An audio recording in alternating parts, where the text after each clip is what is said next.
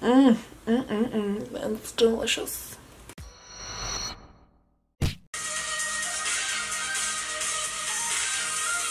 Hey guys, welcome back to my channel. So today's look is being requested by one of you guys. Thank you, Brittany, so much for requesting this look. It is a rose gold eye with a red lip. I used a few different things today as well for you guys to like change it up a bit. I'm actually like so happy with how it turned out. I did a little flourish on the outer wing area, which I was like I'm super proud of myself for doing, because like I had lashes on while I was doing it. It's not easy to do with lashes, so I recommend that step before you put your lashes on. Okay. But yeah, so I hope you guys enjoy this look today. If you do like it, make sure to give it a big thumbs up before you leave, and also subscribe before you leave as well, so you guys can join my YouTube fam. Alright guys, without any further ado, let's get straight into the tutorial. Hey guys, so the first thing I did was prime my lids with just a little bit of concealer to neutralise them so that they don't have any like veins or redness poking through, any discoloration that we don't want showing through the eyeshadow. So it's good just to neutralise them at the very beginning. So let's move on with the eyeshadow. The palette I'm going to be using today is the Aspen Ovard and Tarte collaboration palette. It's got a lot of nice rose goldy like kind of tones and things. So I thought it'd be perfect to like recreate this look. So if you guys have similar tones, feel free to use those. You don't have to have the same palette as this. So on a fluffy brush, I'm just going to dip into Tea Time and start placing that through my crease. It's a nice little transition there for all the other rose goldy tones. Damn, that is a nice shade. I haven't used this palette in so long. Ooh, girl. Ooh. And I'm just deepening up the outer corner, so when I place the eyeshadow down, I initially place it down here and then blend it through the crease. And then we got a little transition. Next I'm going to take the blush shade from the palette called Made You Blush, and I'm going to place that in my outer corner and socket area. And I'm just using this on a soft definer brush just to like pink it up a little bit, just to kind of bring some of those rose gold tones in there, so that's more like I said rose goldy look rather than just your average neutral eyeshadow look kind of thing. If you couldn't tell already, it's going to be quite a dramatic eye look. And I think I'm also going to use another palette. I'm going to tap into the Jaclyn Hill Morphe palette just because I want to grab this stunning shade called Jax. I really like that shade, so I'm going to take that on like a petite crease brush and kind of focus that on the outer corner and through the crease as well.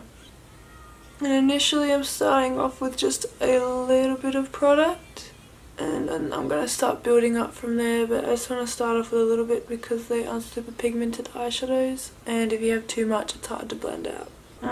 That's a nice shade.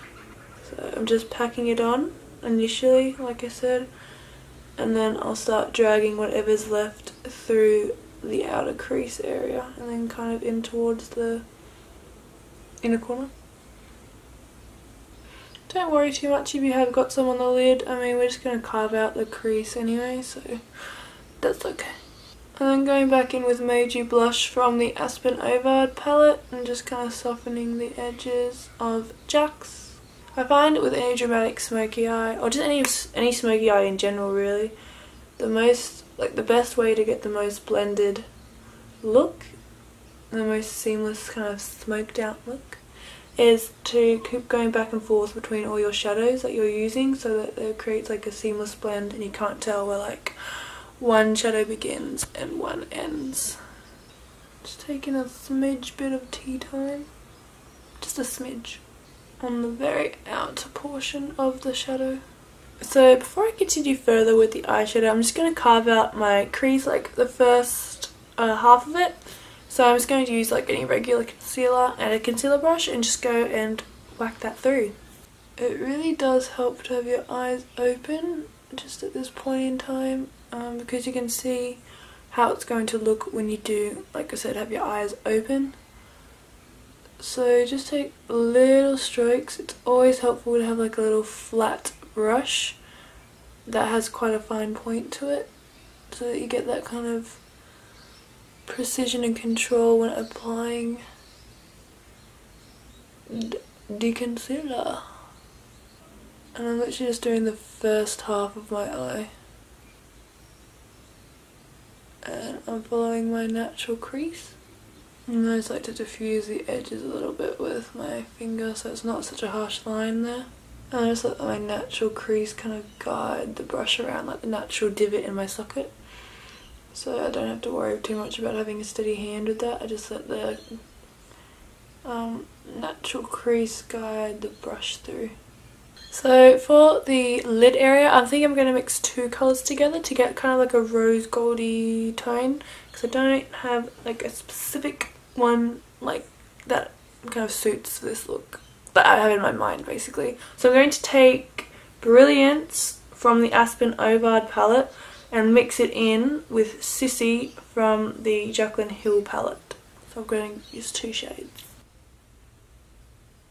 So next, to deepen up the outer corner and I think the crease as well, I'm going to take Chip from the Jaclyn Hill palette on a pencil brush first of all to deepen up the outer corner, the very outer V area. Then I'm going to switch to a precise shader brush from Zoeva and I'm just going to start whacking that just above that cut crease to define it up a little bit more.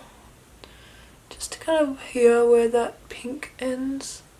And I like it on an upward angle to have a bit more precision with the brush strokes in through that crease. And then I'm taking Jax again and just softening that edge because it is quite harsh. I want that transition to be quite smooth. And softening Chip up with Jax through that crease area too. I'm literally just drawing a V on the outer edge of my eye. Making sure to angle it up towards the tail of my brow so it connects to the outer corner and angles on that invisible line upwards. Taking it through the crease and following it through to about 2/3 of the way across so it tapers out. And even with applying Jax over that chip shade, you want to have your brush on a downward, like holding it up on, what would you call this, upward or downward angle, so that the bristles fit into the socket area and just blend upwards. You don't want to blend onto the lid shadow. I'm going back in with some of Meiji blush and softening the edges of Jax and Chip and a smidge bit of tea time. And then going back in with some of Brilliance and Sissy and just re-carving out that crease area. Just crispening it up a bit. Because it did get a little bit lost with the blending process. And it just looks more neater when it's really sharp. Especially right up here.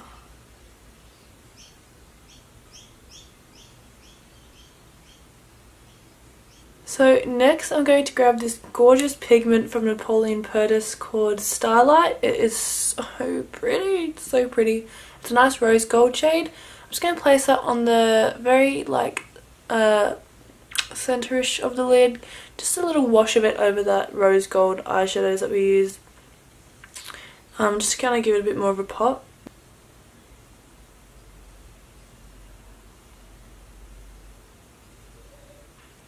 That is so nice, so nice. And for my brow bone highlight, I think I'm going to dip into Brilliance on my flat shader brush, or my precise shader brush, sorry, from Zoeva, and just place that on the very high points of the brow. Just take a bit of tea time and blend out the edges. I just think it's so important to blend it out, guys, because you do all this work blending the rest, and if you forget to blend the highlight into the rest of the shades, it can look a little bit funny. So I just want it all to tie in. Oh my god, I actually love this look so much. Oh, delicious. Okay, I'm going to do a little winged bit liner. I feel like that will just really help tie in this dramatic eye look. So I'm going to go in with my Hyper Sharp Wing Liquid Liner from Maybelline. Oh, that applicator is literally the best thing ever. So I just cleaned up the wing a little bit because I wanted it to be a bit more sharp rather than having that shadow sinking underneath here. So I'm just going to apply some lashes and mascara real quick and be right back. So I'm back with the lashes on. I went in with the Sultry lashes from Attitude. I was contemplating using the Icona lashes from their Midnight collection in the style Make Him Miss Me, but I thought I always use those lashes, so I thought I'd change it up a little bit. I do really like these ones. They're more extravagant on the outer corner, so they complement the cat eye look. For the rest of the eyes, I'm going to place a brown eye kohl in my tight line and waterline. And I'm going to drag it a little bit under my outer corner bottom lash line. And then I just place some of Chip and Jack's along that eye kohl on the bottom lash line, just under the lash line. And then I'm going to smudge that out with a pencil brush. And a little bit of Jack's by herself. And then grabbing some of High School Sweetheart from the Aspen Ovard palette, I'm just going to buff out any harsh lines. And then, because I want to be like a little bit extra, I'm going to go in with a glitter liner. This is the Revlon Photo Ready Eye Art in the shade Topaz Twinkle. I'm taking the glitter side and placing that along the edge of the wing liner. And finally, for my inner corners, I'm going to take Endless Summer, Brilliance and the Highlight Pure Soul from the Aspen Ovard palette and place those 3 shades just on the very inner corner. And then just place on some bottom lash mascara to finish off the eyes. And finally for the lips, I'm going to do a red one like you requested. So I think I might do like a deep brownie red though, like a deep vampy one. So first of all, I'm going to line my lips with my eye kohl from Makeup Geek in the shade Espresso. You guys know I love this just because it's super creamy. And it's good just to line my lips so I have a bit of a guide because I'm doing such a deep lip combo. I don't want to mess up. It's easy to have a lip liner there as like a guide, you know. Next I'm going over top with my Dose of Colours liquid lipstick in the shade Chocolate Wasted. And once I let this like semi-dry down, I'm going to mix in my liquid lipstick from Zoeva in the shade Matte Chat. And you can leave it with the matte, which actually looks really, really nice. But I think I might make it a bit glossy just because I feel like a bit extra today. So I'm going to take Woofy from Colourpop. It's a cute little like metallic lip gloss. I'm going to place that over top just to gloss it up a little bit, give a bit of a shine, a bit of a sheen to it. And there we go. Oh my god, that's actually so nice. That lip combination. And this here wraps up today's makeup look. Make sure you leave any like requests or things you'd like to see next down below in the comment section so I can recreate that for you guys. Otherwise, I hope you have an amazing day. Thank you so much, Brittany, for your comments so I knew what you'd like to see. It's such a nice look. Like I would not have created this without your help, so thank you so much. So I hope you guys have an amazing week and I'll see you very soon. Bye.